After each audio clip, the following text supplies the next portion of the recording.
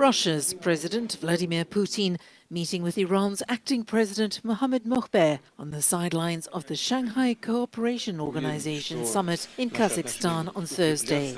The SCO is an international group founded by Russia and China to counter Western alliances.